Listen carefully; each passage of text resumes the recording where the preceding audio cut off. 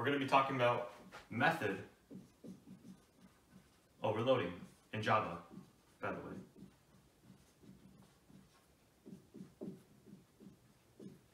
Okay, so methods. There are three main things you can do with them. You can overload them,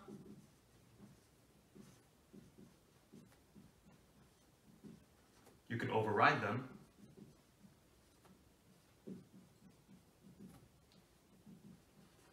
and recursion. Three things you can do with methods.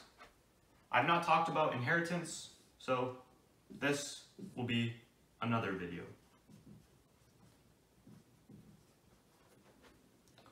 This will come soon, and this is this video.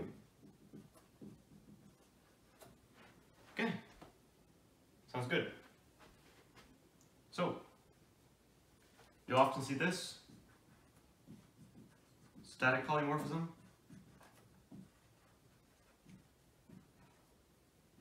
or compile time.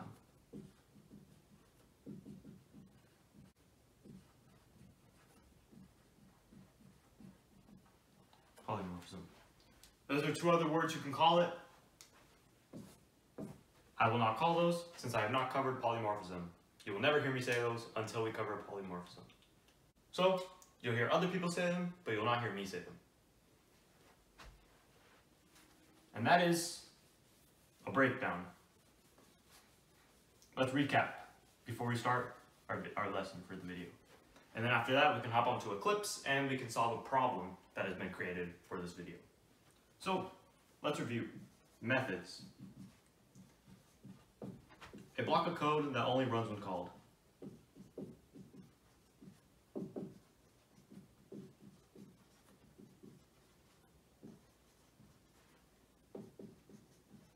And that is a method. One of the most notable methods, public static void string array args.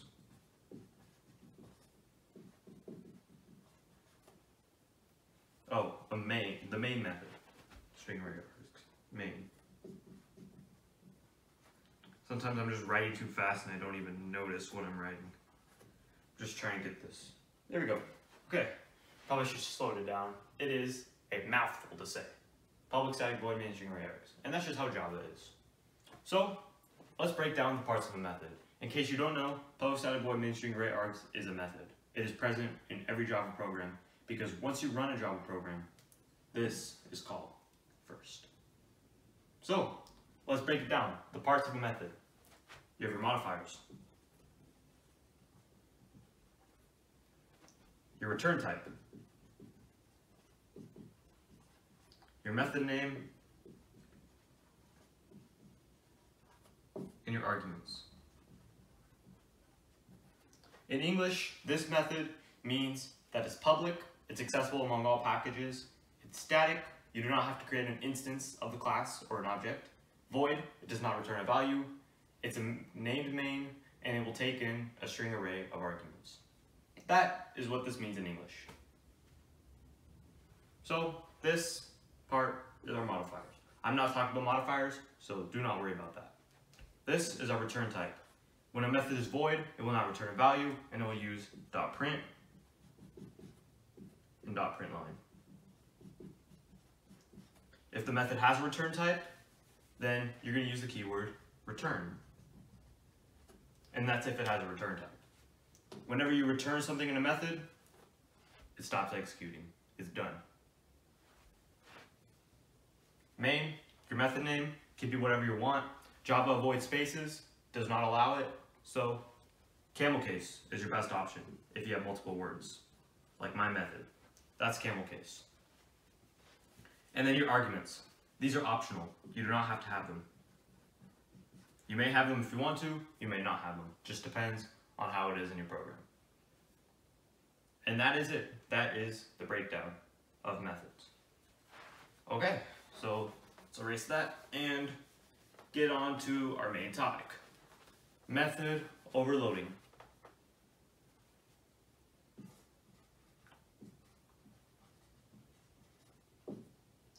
Two methods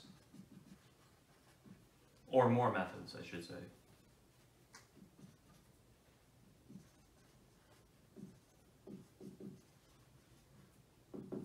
Same name, different arguments.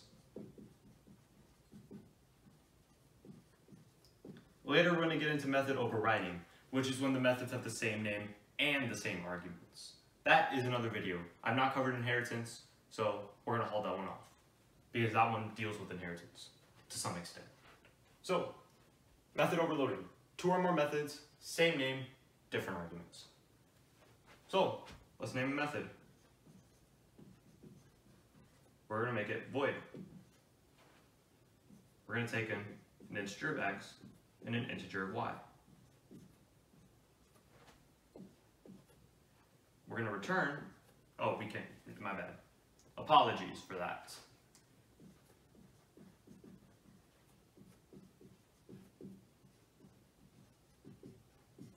We're just going to add x and y. Note that we cannot use return because the method is void, and void means the method will not have a return value. So, that is our first method. Now we have our second method.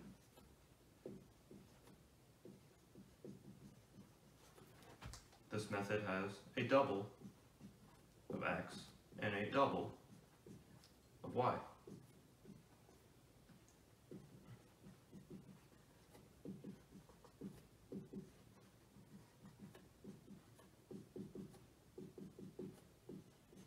That's an asterisk, by the way. Okay, we have 2 different methods. Same name, different parameters. So, which one does Java choose to run? Well, that solely depends on the parameter you pass in. If we pass in a 5 and a 3, Java will do this method because its arguments correspond. If you pass in a 3.14 and a 2.72, Java's going to do this method because it matches its arguments. Remember, when you're passing something into your method, you're passing in the arguments into it. So this is going to calculate to become 8, and this, I don't even want to do the math. Just math. You can do that on your own if you want to. Okay, and that is method overloading. Now, let's go to Eclipse and solve the problem that is there for us. Okay, so we're back in Eclipse. And here in this, what we have to do here is we have a program, and it's asking us that we should write a program that will reverse Rudy's favorite number 24 along with his own name. So to accomplish this task, we can overload a method. So let's do that. Let's make a method called reverse that will have a return type of an integer. And then we can also have another method that will return a string that's also called reverse.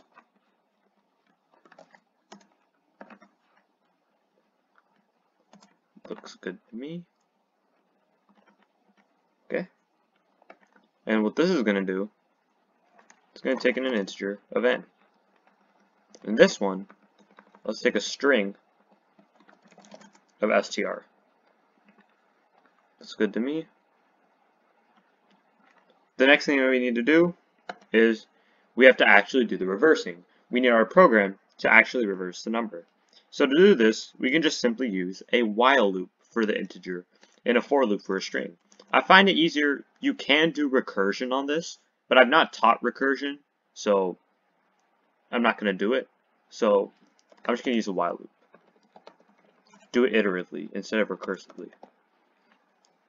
So we're going to make an integer. We're going to call it reversed. What this is going to do is going to actually reverse the number. And we're going to do a while loop that's going to keep on reversing the digits. So while n does not equal 0, we're going to make reverse. We're going to make it times equals 10. Next, what we're going to do is we're going to equal it to %10. We're going to modulo it. That way, it returns the last digit. Then, we're just going to divide that by 10, which will give us the remainder of the reverse number. And then, we can just return are reversed. And there we go. Now for string, it's gonna work a little bit differently. We can use a for loop instead of a while loop to do this task. So we're gonna make an answer. We're gonna make it empty. We're gonna make it an empty string. Then the next thing we can do is we can do a for loop. So we're gonna start it at the end of the string. So let's say, for example, we have Rudy, right? Our result is gonna be year, right? So what we have to do to accomplish this task is that we have to start with our str.length minus 1.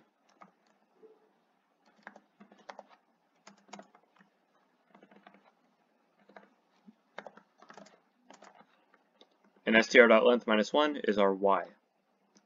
Then we have to go all the way to 0, which is r, which is your first letter. So that's r. And then we have to decrement it each time, because once we finish our y and it's printed, then we have to do our d, and so on and so forth.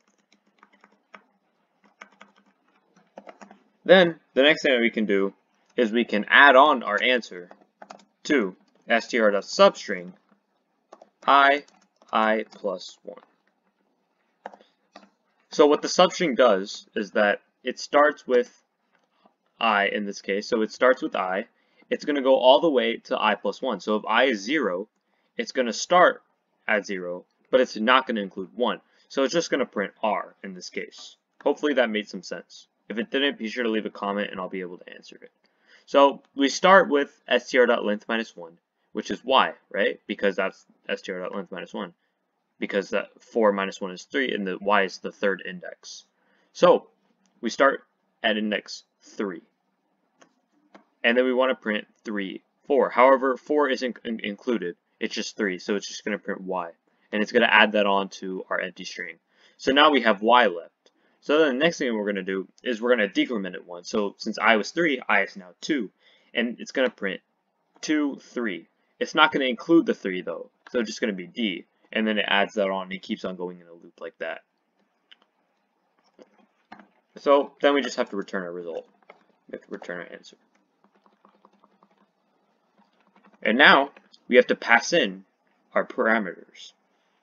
Since it says we want to reverse Rudy's favorite number 24, what we have to do is we have to make a method call, which is 24. And then we have to do the same thing with his name. Reverse Rudy. Remember, it's a string, so we have to put it in quotes. Done. Run it. We're done. We have done the task. It has reversed 24 to 42, and we have reversed Rudy to wider. And that's pretty much it. So remember that when in method overloading, like in our demo with the whiteboard, if you don't, in case you forgot, which I hope you didn't, what Java does, it decides which method to run based on the parameters you put in. Since we passed into 24, and 24 matches our parameter for our first method that returns an integer, it's going to do this. Since we passed in a string, which is this method, Java does this. So hopefully that made some sense. If not, be sure to leave a comment down below and I'll answer it. And that's pretty much it. With that being said, I'll see y'all next time.